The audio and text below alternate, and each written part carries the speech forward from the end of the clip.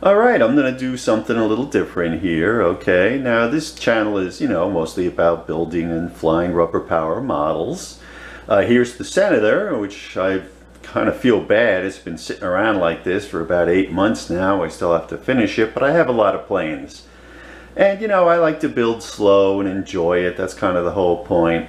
But another scenario is that's easier to say when you've got some planes to fly. I remember when I was a kid, sometimes there'd be a contest coming and I didn't have planes or they crashed, and it was kind of aversive then. You'd be building your brains out, all right, and then it's not that much fun. So what about, this got me thinking maybe something that's ready to build, all right? So it's really a flying buddy of mine, Tom, showed me this kit, so I'm going to show you that. So this is a kit that you can build really quick, probably an hour. And I'm going to show you how to modify it for RC, because I can't fly. My field is too small for anything but even peanuts. It's too small, which is a 13-inch span. So I need the RC. The other thing is I don't really use a stooge anymore, so I'm going to come up with a half tube, and I'll show you that as well. Okay, so here's the kit. It's called the Sky Voyager. All right, it's a Chinese. Okay, as you can probably tell, and I got this from J&H Aerospace. They sell it. It was $25. I thought it was a steal for that price, and it looks like a lot of fun. Now it's 25.5-inch wingspan. I usually like to do 30-inch for RC, to carry the weight, but I think this will be okay. So I'll just show you the box before I get going on it. There's some instructions, all right, and here's the fuselage. Look at that. There you go. It's got a nice tube. I moved this back a little bit. It's going to be probably in that position, and that's pretty much ready to go. I'll show you what I'm going to do with that. Here's the tail boom. This is really nice, and you can put the stab and the rudder right on there. It's a little box of supplies and stuff. Now they give you weights to balance it, but we're not going to do that. We're doing RC. Okay, there's a hook to insert the motor, but I'm not going to use that. And this was impressive. Now there's a prop, a folding prop, and it's got a reverse Montreal stop here. This is incredible. Okay, I can't do it right now, but yeah, the way that works basically here, you can see the rubber pulls it back and that releases, and then this little pin goes in and stops it, and then the prop folds.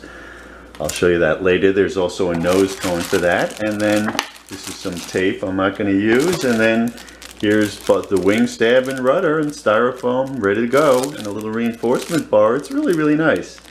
Okay, so I'm going to show you how I'm going to put it together, and then I'll show you how we're going to put the RC in. I still got to figure that out, and then we'll get going.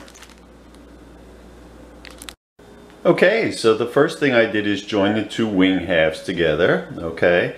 Now they showed just doing it with tape, which is fine if you're in a rush, but I'm not in that much of a rush. So what I did is you can use a good old tight bond on styrofoam. So you can see the sanding block still there. I sanded it, and you have to spend a little time doing that to make sure it makes pretty much a perfect joint. Okay, they have a little gap here.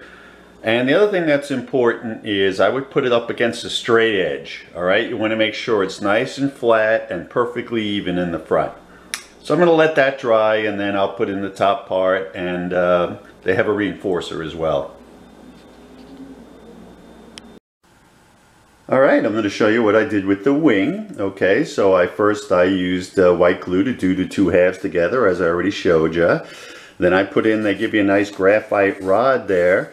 And the way I did that is I held it here on one end, and then I put a nice bead of white glue along it.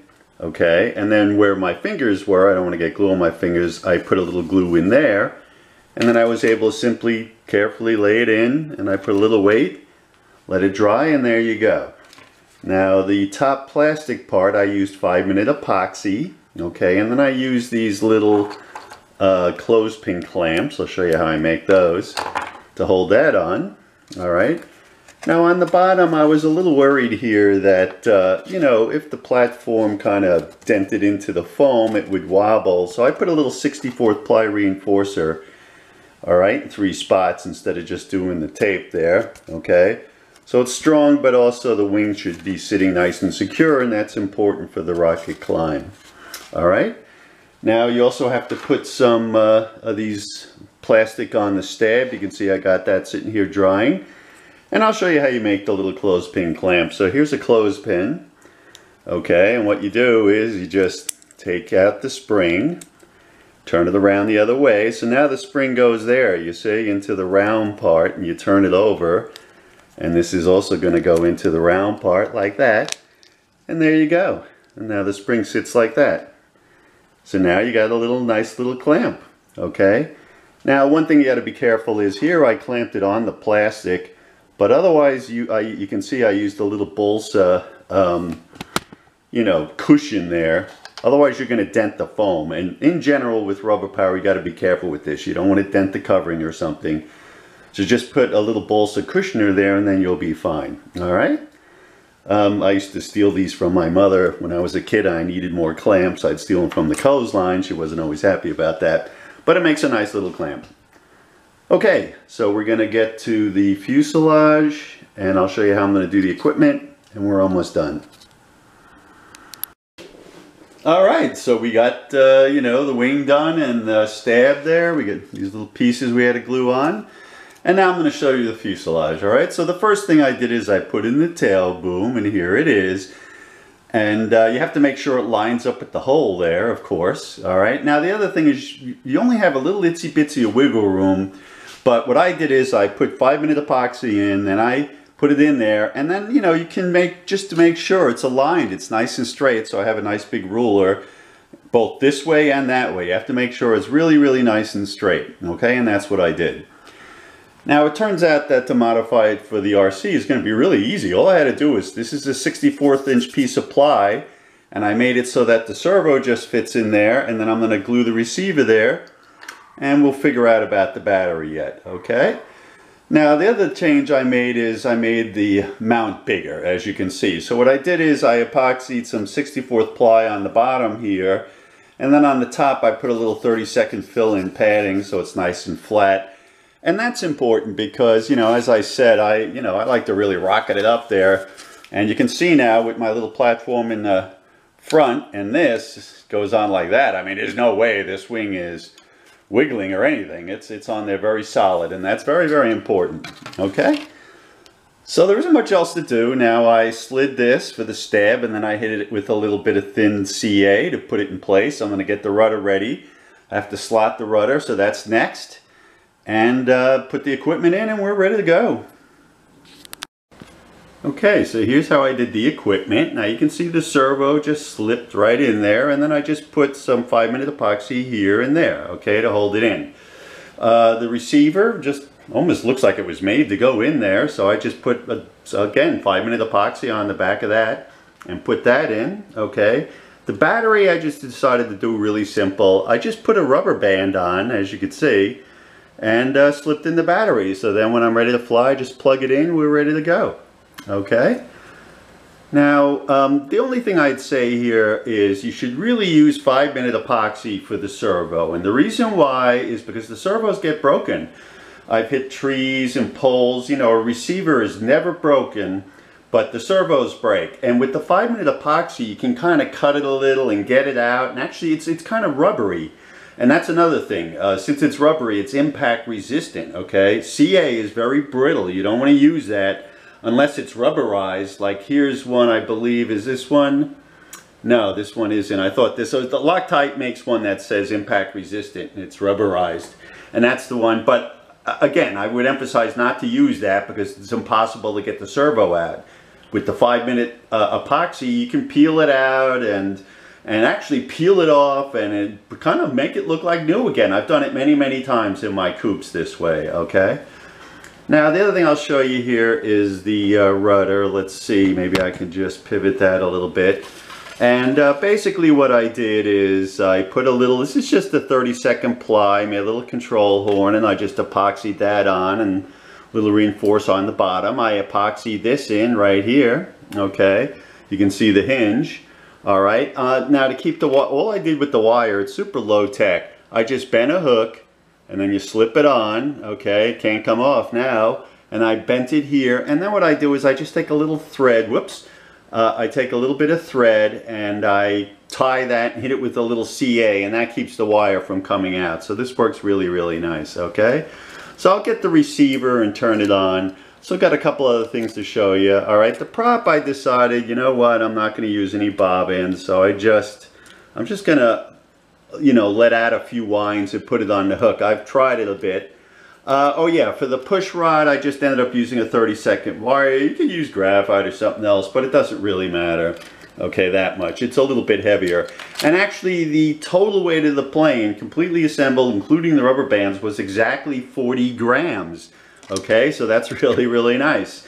And in fact, they actually give you 6 grams of weight, because I believe for this P1B, it's supposed to weigh 40 grams, but why put on 6 grams of dead weight when you can put on RC and go fly in your local park? All right, so let me turn it on and I'll show you the rudder, and then we're ready to go. All right, the Sky Voyager, we're done, pretty much ready to go. Okay, only took a few hours to do the whole thing, and you don't even have to do most of my little picayune modifications if you don't want. Just do a few of the basics, like I would extend the pylon and put on the equipment. Okay. Now, one thing I forgot to mention earlier is that to hinge the rudder, I just used 0.2 millimeter thick Mylar, but to be honest with you, you don't even need that. You could probably just scotch tape it on both sides and that'll be fine. Okay, so I have the transmitter on here. Let me show you. So here's the rudder. There you go, and you got, about a 1/2 inch throw on each side. Okay, so it's fine. Now it bends a little bit when it's pushing it, but it doesn't matter. It should be enough. But if you want, what you could do is you could put the servo wire so it's on this side, since I usually only make right turns, and then it'll be pulling for the right turn and not pushing. And if it's a problem, I'll change it that way. But from what I know, this should be plenty to keep turning and keep it in the field. Okay? So the last thing I did is I made a half tube, okay, because I'm not really winding on the plane, and here it is. Not the neatest, I just did it quick. Alright, so what I'm going to do is I'm going to have a little piece of tubing goes on the back. I tried this, and that's what you wind it to. Here, I have it. So you wind it like that. You slip this on the motor. I'll show you out in the field. You slide it in, and then you slide the peg through, and then you can pull out the tube. The plastic was a little bit of a problem, so I'm just going to use aluminum tubing instead, okay? Alright, so it might be a little while, but we're going to try to get out and do some flying, and we'll show you how that goes. Alright, so 2 last things I want to show you. Probably the most important things. So one is, after I finished the model, I got it completely assembled here. Okay, and then what I did is I found the center of gravity and I marked it. Alright, by just hanging it from a thread, okay, and seeing where it balances. And this is with the motor in and everything else. And then I located the wing, the mountings. I like to have the pretty far back CG, so I put it at 65%.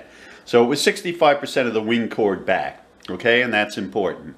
Now the other thing, and it's related to that, is when I looked at it, I noticed that the wing incidence is way too high, okay? The problem with that is under full power, you're going to end up doing a loop. So you can't do these rocket climbs like I do. So part of the secret is you have a far back center of gravity, and you really got to lower the incidence, all right? Anytime I see it's more than 2 or 3%, I lower it right away. And if you watch my Keelcraft Ace video, it's the same problem. There's too much incidence, and I lowered it, and it flies beautifully. So here all I did is I glued, it's a little bigger than an 1/8 inch, it's about a 3/16 inch shim in the back to lower the wing incidence, okay? And, I can sand it down. If that's too much, I can sand it down a little bit at the field, but that's going to be important. Alright, the final thing I did is, on the front, I originally thought I could just slip the motor on, but it's just way too, difficult to handle a lubed motor. So I'm using one of the bobbins, and you'll see these in a lot of my videos. These are coupe bobbins, basically. And all I did here is I took off the plastic and I just bent it so it fit in the bobbin. Alright, so this way it makes it easy to wind outside the plane with the half tube. Alright, we're going to get it to the field and get flying.